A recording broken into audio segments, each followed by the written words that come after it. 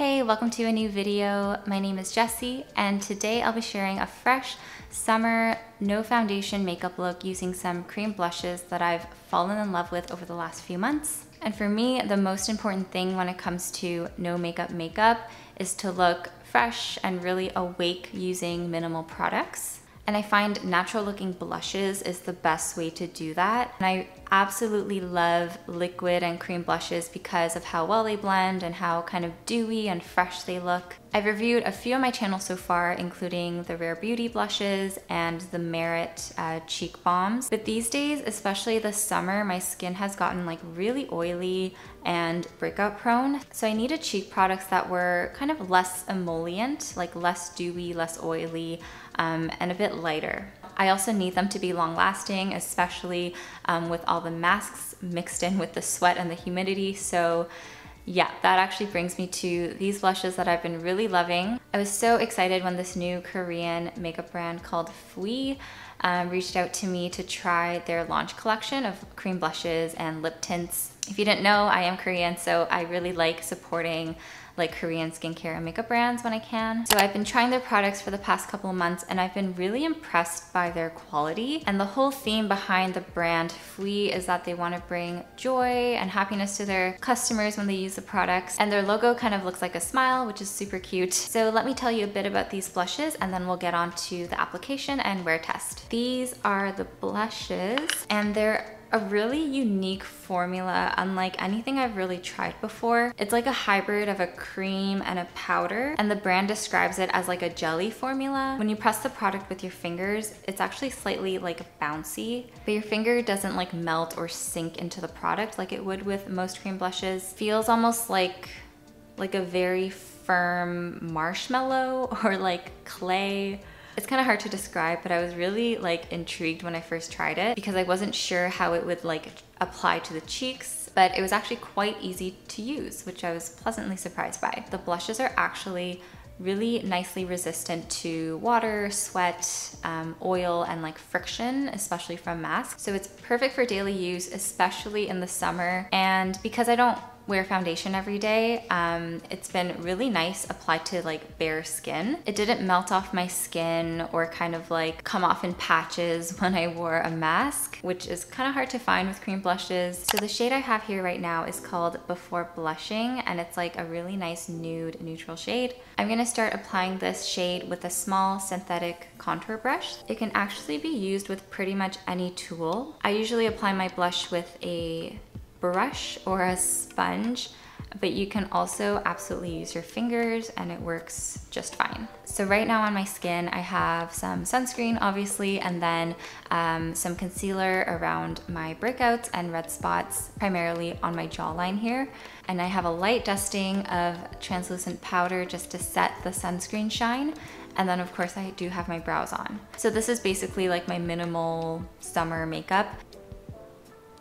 Just starting kind of on the high points of my cheeks and blending it out.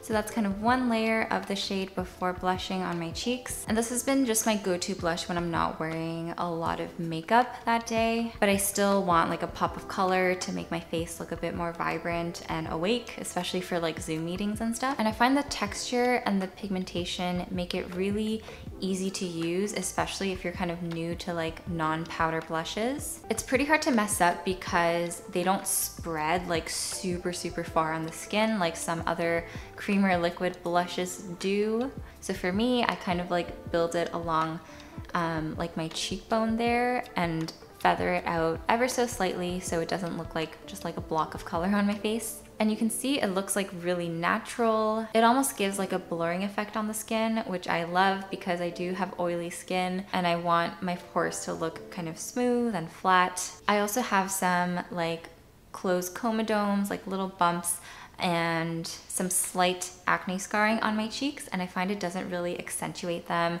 or like make them look darker, which I also love. It just kind of smooths over them and makes it look really kind of seamless. And I will swatch these all later on in the video so you can see straight up what the color looks like. But while we're here, I'm just gonna take one of the brighter shades. It's called Sunshine Guava, and I'm just gonna pop it on kind of like the apples of my cheeks to add a bit more color. I love this shade, and I just love how it doesn't accentuate my pores at all. So there's the second color popped on. So I will check back at the end of the day to show you how well the blush lasted throughout the day. And I'll also be like wearing a mask on and off throughout the day, which is like the ultimate test for any makeup product.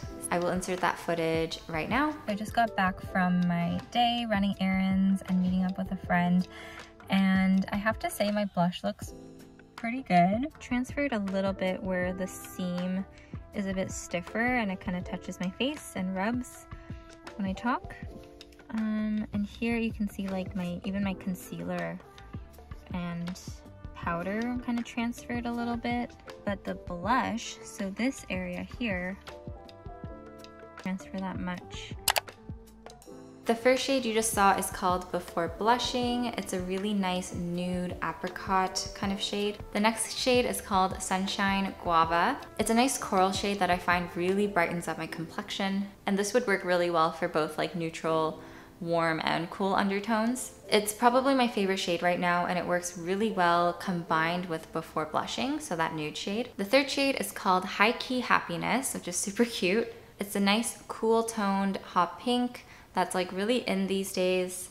And I also like adding a dab of this to the center of my cheeks when I want like a brighter, more fresh looking color. And the last product in the cheek collection is this highlighter kind of product called Diamond 1 Carat. It has kind of like bigger silver iridescent shimmers in it. And I tried it on my eyes and it's actually really nice, like just kind of on the inner corners and on the center of the lid. And if you're like going out, or if you're like going like dancing or clubbing or something like that, I think this would be really pretty.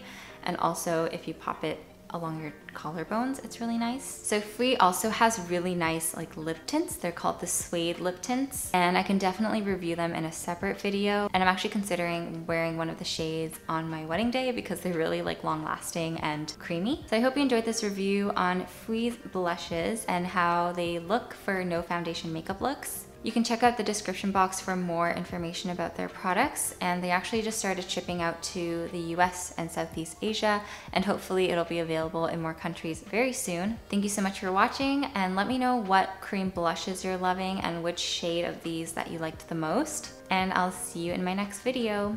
Bye!